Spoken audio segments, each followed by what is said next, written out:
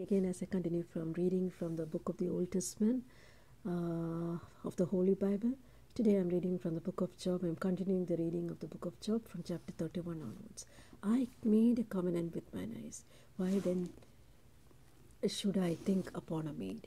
For what portion of God is there from above, and what inheritance from the Almighty on high?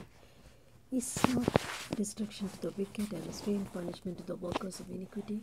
Does he not see my ways and count all my steps? If I have walked with vanity, or if my foot has hasted to deceit, let me be weighed down in an even balance, that God may know my integrity.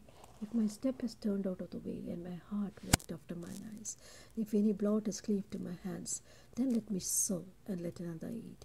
Yes, let my offspring be rooted out. If my heart has been deceived by a woman, or if I have laid wait at my neighbor's door, then let my wife grind unto another, and let others bow down upon her. For this is a heinous crime. It is an iniquity to be punished by the judges. For it is a fire that consumeth to destruction, and will root out all my increase. If I did despise the cause of my manservant, or my maidservant, when they contended with me, what then shall I do when God riseth up? And when he visiteth, what shall I answer him? Did not he that made me in the womb make him? And did he not one of fashion us in the womb? If I have withheld the poor from their desire, and caused eyes of the widow to fail, or have eaten my morsel myself alone, and the fatherless has not eaten thereof. For from my youth he was brought up with me, as with a father, and I have guided her from my mother's womb. If I have seen any perish for want of clothing, or any poor without covering, if his loins have not blessed me, if he were not warm with the fleece of my sheep, if I have lifted my hand against the fatherless, when I saw my help in the gate, then let mine arm fall off from my shoulder blade, and mine arm be broken from the bone. For destruction from God was a terror to me, and by reason of his highness I could not endure. If I made gold my hope, or have said to the fine gold, thou art my confidence. If I rejoiced because my wealth was great, because my hand got much, if I beheld the sun when it shined, or the moon walking in brightness, and my heart has been secretly enticed, or my mouth has kissed my hand, this also were an iniquity to be punished by the judge, for I should have denied God that is above. If I rejoiced at the destruction of him that hated me, or lifted up myself when evil found him, neither have I suffered my mouth to sin by wishing a curse to his soul. If the men of my tabernacle are not, oh, that we had his flesh, we cannot be satisfied. The stranger did not lodge in the street, but I opened my doors to the traveler. If I covered my transgressions as Adam, by hiding my iniquity in my bosom, did I fear a great multitude, or did the contempt of families terrify me, that I kept silence and went not out of the door? Or, oh, that one would hear me! Behold, my desire is that the Almighty would answer me, that my adversary had written a book. Surely I would take it upon my shoulder, and bind it as a crown unto me. I would declare unto him the number of my steps. As a prince I would go near unto him. If my land cry against me, or that furrows likewise thereof complain, if I be eaten the fruits without money, cause the honors thereof to lose their life, the thistles grow instead of wheat, and cockle instead of barley, the words of Job are ended. Chapter 32. So these three men ceased to answer Job, because he was righteous in his own eyes. Then was kindled the wrath of Elihu the son of Barakal the Buzite, of the kindred of Ram. Against Job was his wrath kindled, because he justified himself rather than God. Also against his three friends was his wrath kindled, because they had found no answer, and it had condemned Job. Now Elihu had waited until Job had spoken, because they were elder than he. When Elihu saw that there was no answer in the mouth of these three men, then his wrath was kindled. And Elihu son of Barakal the Buzite answered and said, I am young, and ye are very old. Wherefore I was afraid, and dared not show you my opinion. I said, days should speak, multitude of years should teach wisdom. But there is a spirit in man, and the inspiration of the Almighty giveth them understanding. Great men are not always wise, neither do the aged understand judgment. Therefore I said, hearken unto me, I will also show my opinion. Behold, I waited for your words. I gave ear to your reasons. While ye searched out what to say, I attended unto you. And behold, there was none of you that convinced Job, or that answered his words. Let you should say, we have found out wisdom. God trusted him down, not man. Now he has not directed his words against me, neither will I answer him with your speeches. They were amazed. They answered no more. They left off speaking. When I have waited, for they spake not, but stood still and answered no more. I said, I will also answer my part. I will also show my opinion. For I am full of matter. The spirit within me constraineth me.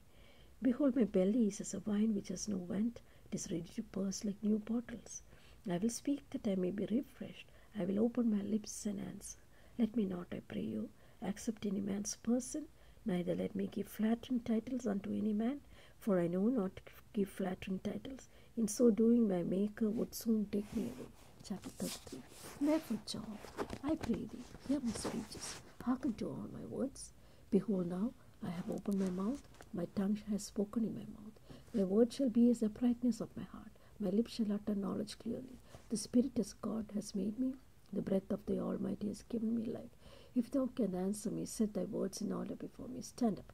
Behold, I am according to the wish in God's stead. I also formed out of clay.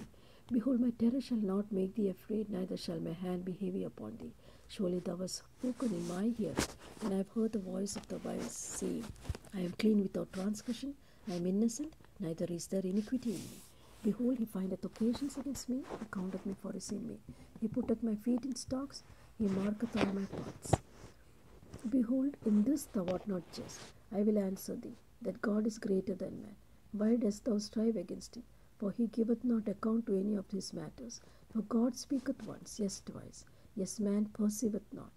In a dream, in a vision of night, when the deep sleep falleth upon man, in slumberings upon the bed, then he openeth the ears of men, and sealeth their instruction, that he may withdraw man from his purpose, and hide pride from man.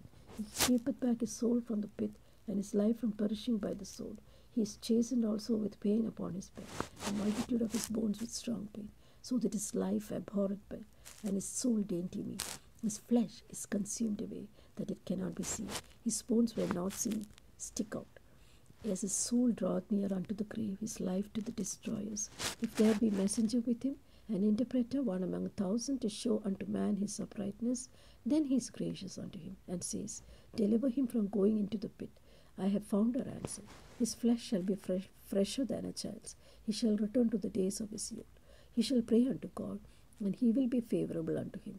He shall see his face with joy, for he will render unto man his righteousness. He looketh upon man, and if any say, I have sinned, and perverted that which was right, and it profited me not, he will deliver his soul from going into the pit, and his life shall see the light.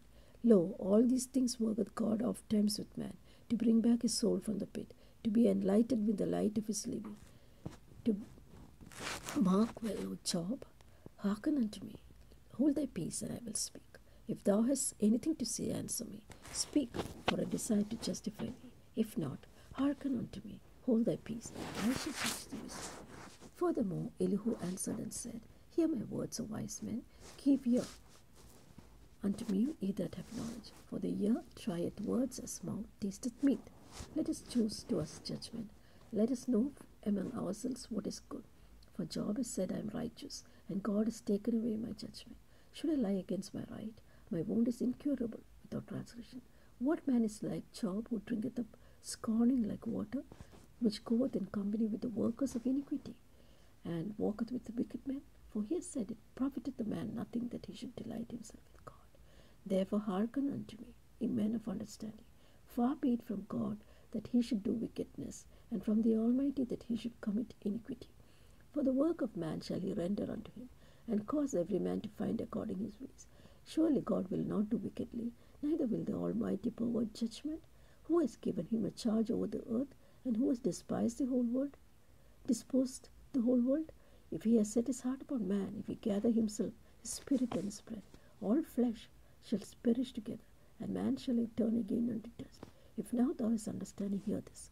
Hearken to the voice of my words. Shall even he that hateth right govern?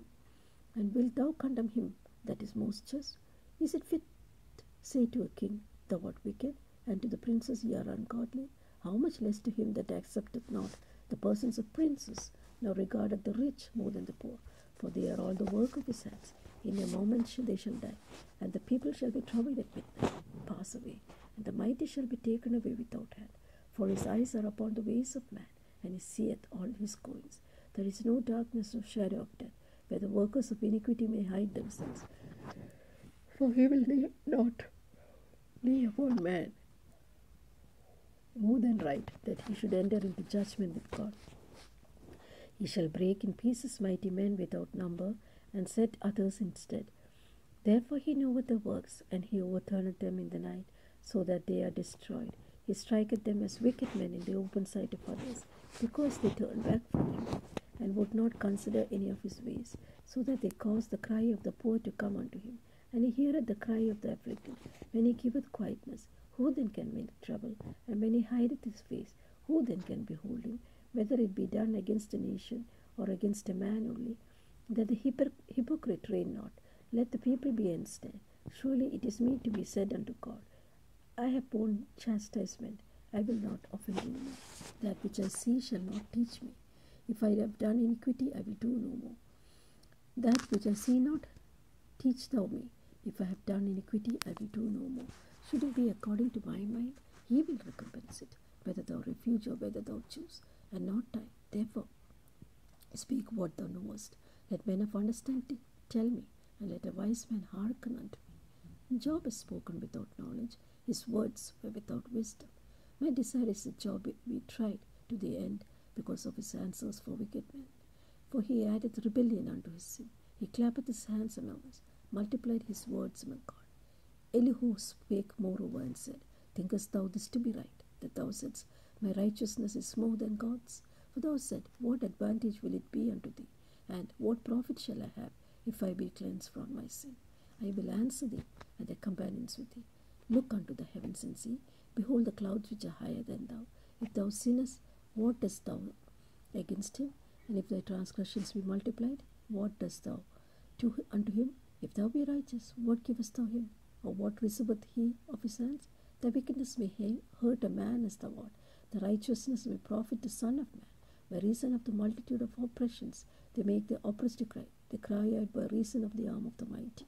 But none saith, Where is God, my Maker, who giveth songs in the night, who teacheth it more than the beasts of the earth, maketh it wiser than the fowls of the hill? There they cry, but none giveth answer, because of pride of evil man. Surely God will not hear vanity, neither will the Almighty regard it. Although thou sayest thou shalt not see him, yet judgment is before him. Therefore trust thou in him. But now, because it is not so, he hath visited in his anger, yet he knoweth it not in great extremity. Therefore let Job open his mouth in vain, he multiplied words without knowledge. Chapter 36. Elihu also proceeded and said, Suffer me a little, and I will show thee that I have to speak on God's behalf. I will fetch my knowledge from afar, ascribe righteousness to my Maker. For truly my word shall not be false. He that is perfect in knowledge is with thee. But behold, God is almighty, and despiseth not any. He is mighty in strength and with. He preserveth not the life of the wicked, but giveth right to the poor. He draweth not his eyes from the righteous, but with kings as they are on the throne. Yes, he doth establish them forever. They are exalted. But if they be bound in fetters, and be holden in cords of affliction, then he sheweth them their work, and the transgressions they have exceeded. He openeth also their ear to discipline, and commandeth they return from iniquity. If they obey and serve him, they shall spend their days in prosperity, their years in pleasures. If they obey not, they shall perish by the sword, they shall die without knowledge. But the hypocrites in heart heap up wrath. They cry not when he bindeth them. They die in youth, and their life is among the unclean. He delivereth the poor in his affliction, and openeth the ears in oppression. Even so would he have removed thee out the straight into a broad place, where there is no straightness, and that which should be set on table should be full of fatness. But thou hast fulfilled the judgment of the wicked. Judgment and justice have taken hold on thee, because there is wrath. Beware lest he take thee away with a stroke. Then a great ransom cannot deliver thee. Will he esteem their riches? No, not God, nor all the forces of strength.